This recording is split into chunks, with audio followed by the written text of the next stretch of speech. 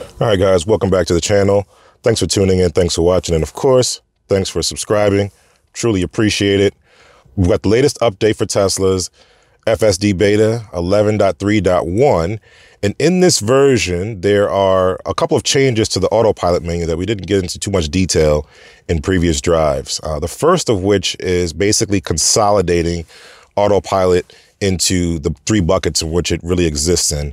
And that is the base core component of just traffic aware cruise control. Every car has that, nothing different here. Auto Steer Beta, which is effectively navigate on autopilot or highway autopilot with limited local roads. And then you have full self-driving beta, which is what you see in the videos. That's both city, street, as well as highway on the new single stack. Okay. And so FSD Beta shows you exactly what I've shown you before in previous videos. The auto steer is seemingly the old stack, the old dual stack, or the old code for navigate on autopilot. Okay, and the distinction here is that in FSD Beta mode, single stack, we don't have any options for navigate on autopilot, right? We have no options for that here in the menu, right? No speed-based lane changes, other than the fact that we have the lane change notification and then the minimal sort of lane change for current drive. The profile, if you will, for lane changes is combined with the follow distance in the full self-driving profiles. So assertive, average, and chill, which means that it'll make more or less speed-based lane changes and keep a certain follow distance. So it's all combined into one. And then your lane change notifications come in the form of off, chime, vibrate, both, and then minimal for current drive. And this is specific to each drive. You have to turn it on for every drive. Would love if it was part of this menu here and it could just say sort of all minimal lane changes, chill, average, and assertive, or just get rid of chill altogether and let chill represent minimal lane changes as well. So those are the profile options for FSD Beta. When I change this now to auto steer, you see now the old menu comes back up for cruise follow distance, as well as customize navigate on autopilot. All right. And customize and navigate on autopilot gives you all the options. Enable at the start of every trip, speed-based lane changes from disabled, mild, average, and mad max, exit the passing lane, require lane change confirmation, and lane change notification, right? So that's the options here for navigate on autopilot, the old code. And so what a lot of people are asking about is that, hey, is this the old code? It seems like it's the old code. We're going to take it for a drive really quickly. Not the greatest weather, a little bit of snow happening here. Hopefully FSD Beta and / autopilot does not kick us out. But we'll take it for a drive to compare and contrast. We'll go on the same route, right? Same route, same roads, using both and see how they fare. All right, so let's do that right now. All right, here we go. We're on FSD Beta version 11.3.1. using the auto steer / navigate on autopilot, dual stack, old code, whatever you want to call it, mode in the menu item for autopilot. This is not the latest and greatest single stack. This is just using a toggle here, the old code. So I will activate now just to see what happens. If I can actually get on this on-ramp for this highway. Same visuals here. Should switch to the navigate on autopilot once we get to, I guess, the main roads here. There we go. Navigate on autopilot is activated. And let's see the similar behaviors. What I'm really looking for here is its behavior when the lane widens. What happens? Does it get squirrely? Does it stay the course? Are there any changes? The turns are already a little bit more herky-jerky, or herky-jerky like we remember, not as smooth as current. Here's the lane super wide now, getting really close to this edge here. Not a good look. Now it kind of centers itself, and there's a little bit of a merge coming up here. Traffic is not too bad so far. No turn signal on the merge, which is typical of the single stack code as well. Needs to get over. It's going to make an automatic lane change. And like I've posted before, it's not going to do that if I don't give it any feedback. So it's not true hands-free sort of no lane change confirmation. See that? Slight force. And it shows the little line telling me what direction it's trying to turn in. Now it makes the auto lane change, shows the old graphics or the same graphics from before. And it seems pretty much par for the course. It seems exactly the same. I don't feel anything different about it. It doesn't make the lane change as smoothly as the FSD Beta code does. And I'll stay right here in the slow lane here. Let everybody pass me just so I can see the lane widen. But so far, yeah, this is all I'm seeing. I'm gonna bump up just a little bit. Morning rush hour. I don't wanna disrupt anyone. Poor weather conditions, but not too poor that it kicks me out, which is great. Hopefully I can get the next pass in before it gets worse in FSD Beta. Here we go. There's the behavior starting to fish, and the lane line is getting a little bit wonky. So this seems like the same old code, and the person behind me does not like that. The person behind me did not like that maneuver. So that was a quick test. I'm gonna use that as the quick test. I'm actually gonna turn around here, make a lane change. Lane changes are not as seamless and smooth. I do feel like it's making a lane change.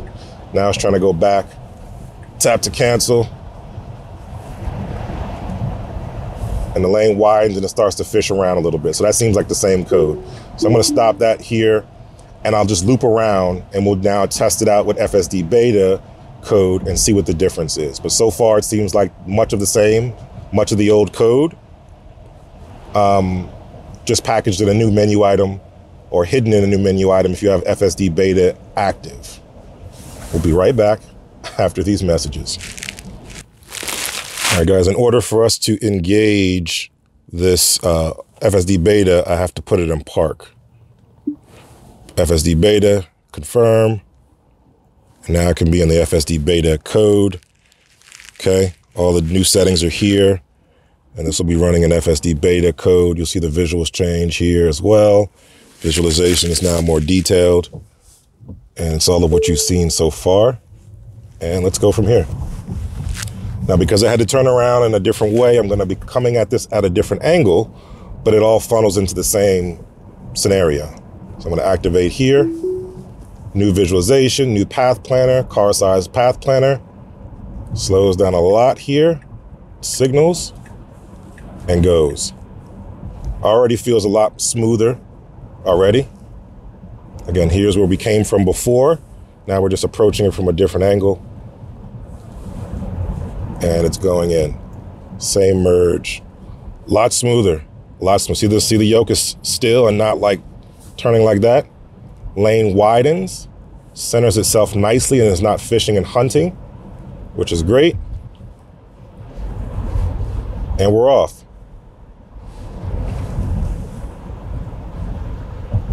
Same road, same lane, merge that it doesn't make a signal for, but it does a better job getting in a little bit. So that was great. It got in a little better versus staying all the way to the end and sort of driving to it until I had no option. Lane change, no hands. See that? No hands needed, no notification, nothing like that.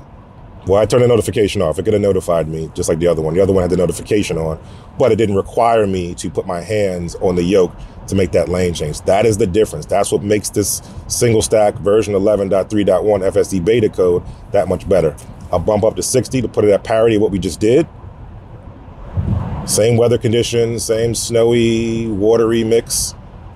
Not great, but FSD Beta has not kicked us out yet, which is great. And by kick us out, I mean it sort of disables itself when it detects poor weather. That's what I mean, not kick us out.